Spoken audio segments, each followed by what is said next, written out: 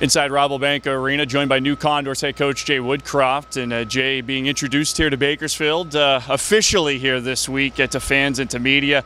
Just first off, just your excitement level on taking this next step in your career and becoming a head coach here at the American Hockey League level in Bakersfield. Well, first of all, thanks Ryan for welcoming me so very nicely. Very excited about what's going on, what's happening within the Edmonton Oilers organization in terms of prospects that are coming in, that some are expected to start here in Bakersfield, so that's a very exciting time as first-time head coach coming into this position with such a prestigious franchise. Super excited about the opportunity, super excited about all the people within the organization, and as I said, excited to get to work and roll my sleeves up with some of these young players that are coming into the organization. 13 years as an assistant coach in the NHL, Detroit, San Jose, Edmonton. Now you're a head coach. What changes do you make going from an assistant coach position to a head coaching position, or do you make any changes, or do you kind of just keep the way things have been rolling here over the last 13 years? Well, I would say that the number one thing that I'm going to be is myself. And I feel like I've studied for this test for 13 years, and I've had some really good teachers along the way, learned some good lessons from not only the head coaches that I've worked with, but lots of good coaches in other capacities that I've worked with along the way.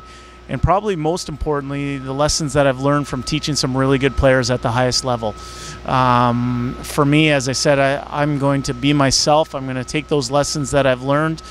Our team is going to be one that is going to be based on pace and puck possession, and one that is going to play a connected brand of hockey in all three zones. And as I said, I'm looking forward to getting down to work and getting to training camp come September. One of the biggest things, obviously, in the American Hockey League, and the Condors have had dozens of players now go from Bakersfield up to Edmonton. You've been in a unique position here over the last couple of seasons that you've worked with many of the players that were already here in Bakersfield.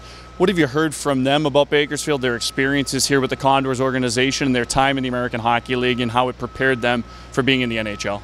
Well, in my initial conversations with players as they would come up from Bakersfield up to Edmonton, the very first thing they would talk about is the passionate fan base here, and how hockey is woven into the fabric of the community, how important the game is to the people here, and how they absolutely love playing for this fan base.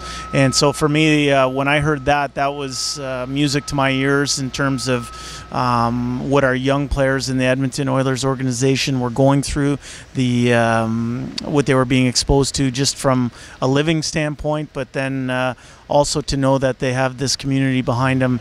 That to me sets them up for success, and they've done a good job of connecting, and looking forward to keeping on with that. It's your first chance as well to meet the fans and to meet media here in Bakersfield. Let's talk some hockey. What can we expect out of a Jay Woodcroft coach team? And obviously you mentioned a lot of the young prospects. We saw a couple of those, I think, at the end of last season with Cooper Marody. We saw Ethan Bear, Caleb Jones for a lot of last season, and a lot of youth coming into this organization.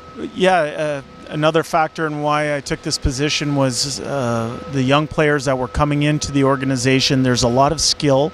I think last year a lot of skill on the back end was introduced in terms of some of the young players that were coming in. Towards the end of the season, some of the young forwards that everyone's very excited about were brought into the organization as well. The game that we're going to play is going to be a connected one. As I said, it's one that's going to be based on work ethic and pace and everybody being on the same page. I believe that when everyone's on the same page, that equals speed. And we're going to get all 5 of our players on the ice on the same page in the offensive zone, in the neutral zone, and in the defensive zone. And looking forward, as I said, looking forward to getting to that point in September where we can institute this system and really roll up our sleeves and work with the guys. Well, Jay, welcome to town. We appreciate the time. We'll catch up certainly throughout the season. I appreciate it, Ryan. Thank you very much. He's the new head coach of the Bakersfield Condors, Jay Woodcroft, all off-season long. Stay tuned, Condors.tv and all the social media channels. From Rabobank Arena, I'm Ryan Holt.